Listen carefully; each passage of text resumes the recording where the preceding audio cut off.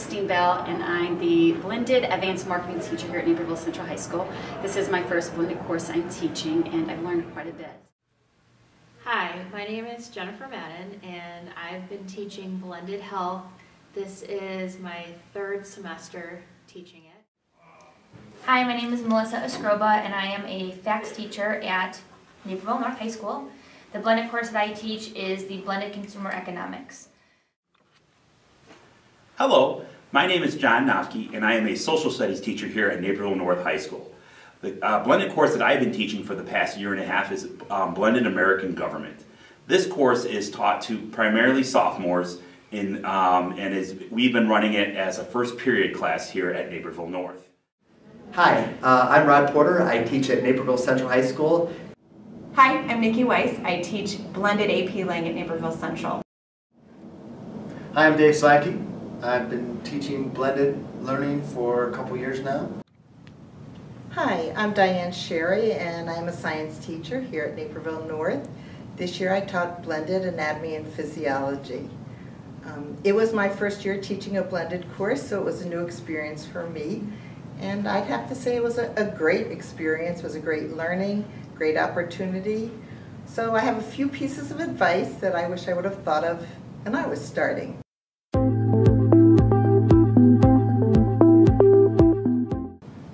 I think the relationship with the students is extremely important. You may be concerned that you see them less. In reality, you probably end up seeing them just about the same amount of time. If you group your students properly, if students come to get help from you while you're with them, the quality of time is greater, the work is more focused. So I think all of your relationships will be just as strong, if not stronger, than in a regular general classroom. Don't worry about the student relationships. People who are traditional classroom teachers, we love being with students, and we love certain lessons. When you become a blended teacher, you gotta let some of those lessons you like go, but you don't lose the relationship with the students. They still talk to you, you still get to know their names, you still have a very big presence in their lives. It's just more of a digital aspect. For example, I use the Remind tool a lot in my ELO course. And I find that I often talk to some of my online students just as much, if not more, than some of my traditional students, because in a class of 30, do you really have a pretty meaningful conversation with all 30 students? No. Same thing in an online class. It varies week to week who you talk to. And with a blended course, you're often able to meet more one-on-one with students and get to know them better. So don't worry about the relationships. They'll take care of themselves. Take advantage of the great opportunity to get to know your kids and get to know them really well. It feels like you don't see them as much because they'll have some days in and some days out. But when you do see them, it's a lot more of quality time because you're being very purposeful with what you're talking to them about. So you get to really meet them where they are in their curriculum and get to help them and progress them from where they are to where you want them to be.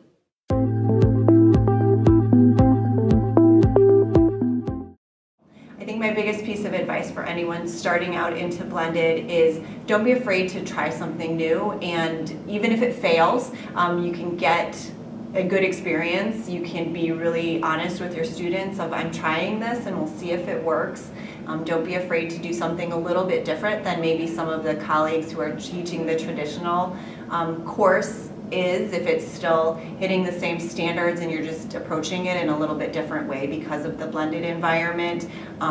Give it a shot. It might be awesome, it might horribly fail, but that's all part of the process. Your students are very forgiving, you are a very resilient teacher, and even in some of those misses, we learn a whole lot along the way. Don't be afraid to try something new. This year in my blended course, I've been really trying to improve student-led discussion. I've discovered that a lot of students who take my blended course are a little more of an introverted personality. Thus, they like online lessons. I know that's very shocking to believe. But I've been trying something I've always wanted to do, which is every time a student comes in from an independent day or an online learning day, I have a different student start class off with about 5 to 7 minute prepared questions in which they ask their classmates what they learned online. That's totally new this year. It was definitely out of my comfort zone because I was doing that and I was driving the ship and I felt like I was reteaching too much. and losing some of my pacing. So that was a new thing. That is my third time through the course, and I'm loving it. I can't wait to roll that out more. So that, it was a new thing, and I had to. It was caused by something I noticed in my course, and I found a way to address it. So you're always continually to find new things out there to make your blended experience better.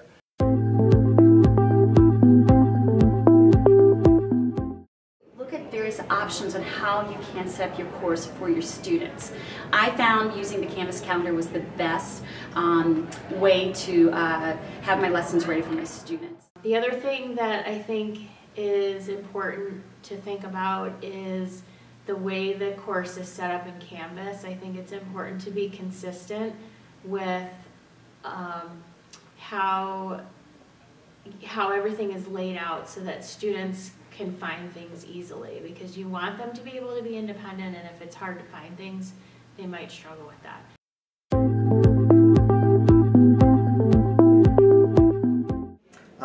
When getting started with your blended class, think about what activities you already do in your traditional class, especially those that are digital. Think about which lessons you need help from the guidance of a teacher and which ones can be done independently. I looked at my assignment calendar, and then I drafted which days that the students can do independently and which days that we needed to be full class. I guess I have a few pieces of advice that I think I would share. One thing that we learned when we went to visit Huntley that has stuck with me all through the process is to think about what kinds of activities you could have kids do on their own where they would not need you and they could be independent, and what kinds of activities that they absolutely need you in the classroom for. So that helped me sort out how I could separate the content that I was already doing. And I think that's important to remember, that it's not necessarily it shouldn't be a new prep for you. With this class, it's the same content, it just might look a little bit different. So that helped me look at the class in a different way without making it feel like it was a new.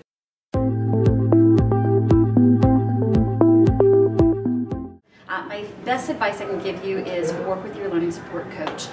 Jen Madden has been my lifesaver this year.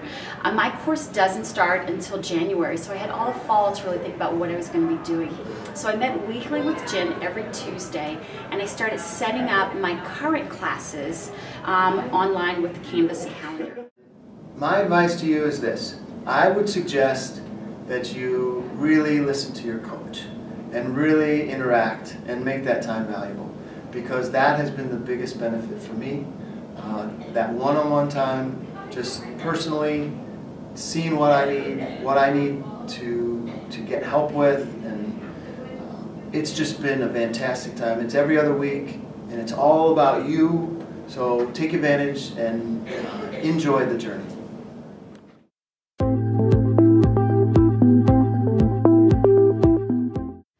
The next thing I would say would be, don't be afraid to ask for help. You're not the first one that has done this now, and we've had a couple really wonderful teachers create different models for you to follow.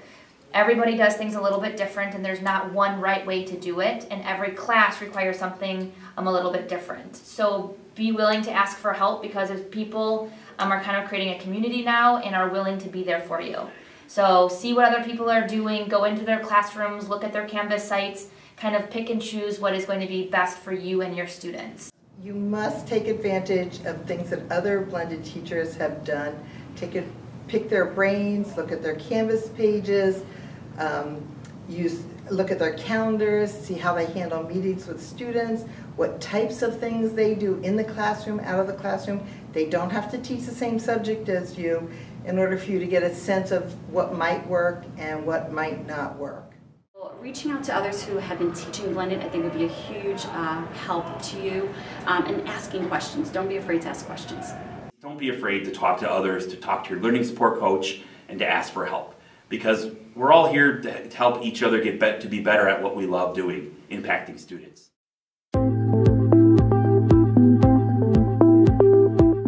You don't know what you don't know. So don't be afraid to ask your kids how things are going. what they like about the course, what they don't like about the course, and then take their advice to heart.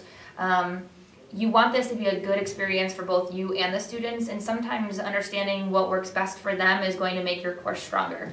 So be open to advice from your kids. Value your students. They will let you know when things are not working. Have you given them too much to do outside? Are they not responding by doing the work? When things are good, you'll know they're good. When they're not working out, they'll let you know. And take that information to heart and do something about it.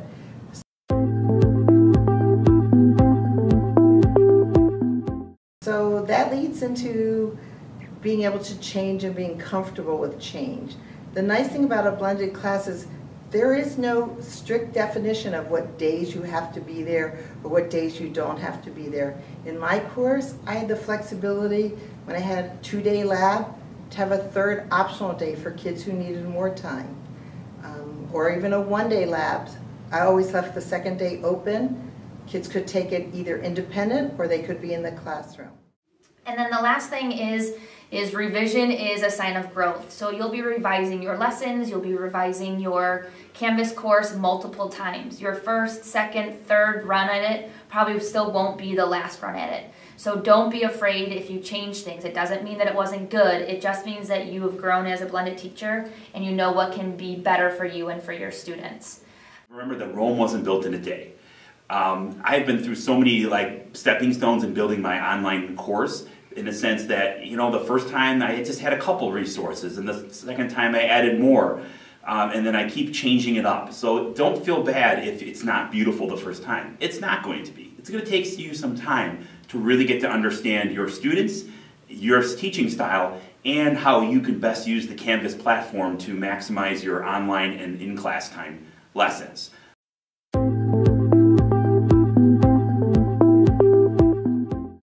There's going to be a temptation to use a lot of different tech tools to try and mix things up for students, but I think when you're first starting out, it would be good to just focus on 2 or 3 things that you're very comfortable with, because then it becomes overwhelming. And actually the kids like it better if there's just 2 or 3 things that you use consistently.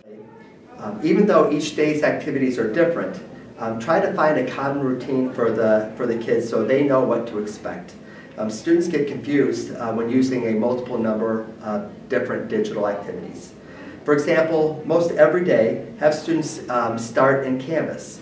Try to organize Canvas or organize a Google site or a Google Calendar or HyperDoc or whatever works for you as the launching point so that students know where to start and where to go.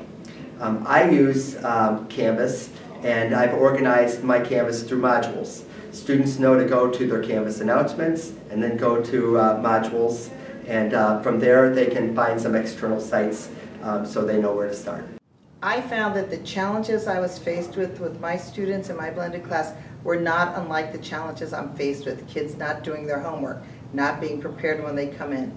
The biggest difference is there was a delay in when I provided them that feedback. So I developed several tools that students would use through technology to get that feedback more often and to get it from peers.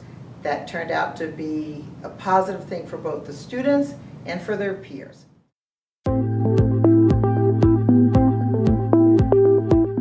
To make sure you are clearly communicating with all the stakeholders involved in the blended course. For example, the policy in my course here at Naperville North that is if you have a 69 or below, I'm going to take away your blended privileges until that's fixed or dealt with. So in this case, I often have a prepared email that I use for parents that goes home and a letter that I give the student to notify them why I am asking them to spend more time with me.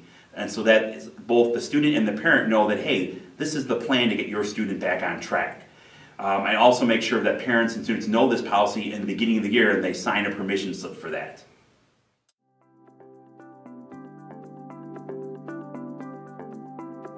So that would be my advice to you as you're working and getting ready for blended. Good luck. So I guess my best advice is try to enjoy the year, do the best you can, it's all good, your students will learn something, and you will learn something. So good luck, it'll be a great year. luck. It's a wonderful experience. It's probably one of the best things that I have ever done, and I'm sure it will be for you too. I hope you have a wonderful experience in Blended. Good luck, and as I always say, I'll see you online.